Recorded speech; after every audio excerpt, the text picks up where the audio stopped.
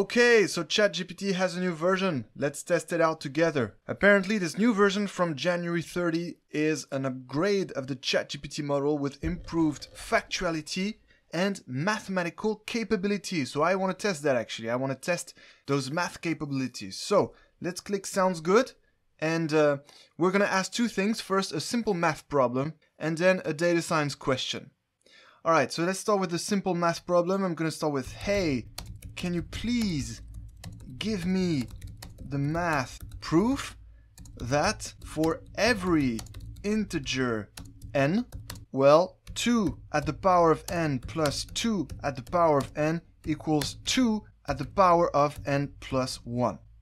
Alright, I'm very curious what it's gonna say. So let's press enter, and yes, I can provide you the mathematical proof of the statement. Let's consider an integer n and the equation 2 at the power of n plus 2 at the power of n equals 2 at the power of n plus 1. Using the properties of exponentiation, we can rewrite 2 at the power of n as 2 times 2 at the power of n minus 1. Substituting this to the equation, we get blah blah blah. What? Okay, you know, I don't even want to read the proof. I have a much simpler proof. The answer I was expecting is simply that 2 at the power of n plus 2 at the power of n equals 2 times 2 at the power of n, right? And so here 2 is equal to 2 at the power of 1, and so that's 2 at the power of n plus 1. So now I don't know what to say. Like, let's add is simpler, no? Yes, you are correct. That is simpler and more direct way.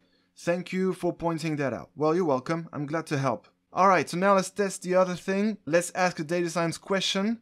So I'm going to say first, of course, you're welcome. Now, can you please explain to me gradient descent in machine learning? And let's see how well it explains it, and let's see how good the math are going to be. So, gradient descent is an optimization algorithm commonly used in machine learning to update the parameters of a model in order to minimize the cost function. Correct. The cost function represents the error between the predicted values of the model and the true values. Correct. The main idea behind gradient descent is to iteratively update the parameters of the model. Okay, so yes, so that's the explanation, but I want to see the math now. Give me some formulas.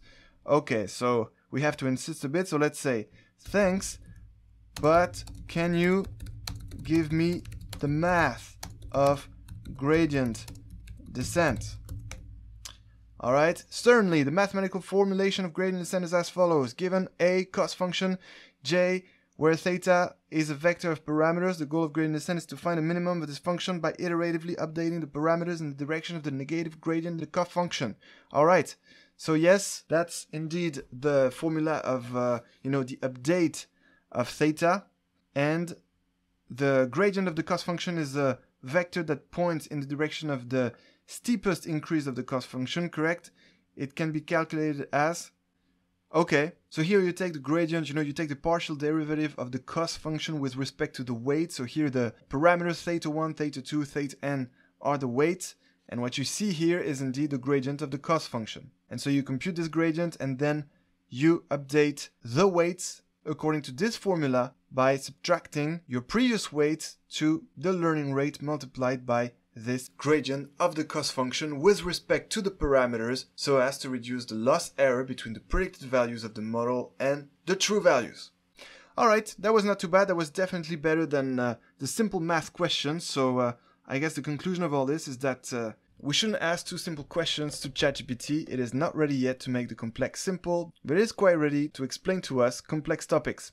Follow me here to get more videos. I'll post regularly some ChatGPT videos where we'll ask some simple questions like that. Data science questions mostly, and please like the video so that it can reach the maximum people. I'll see you in the next video, and until then, enjoy ChatGPT.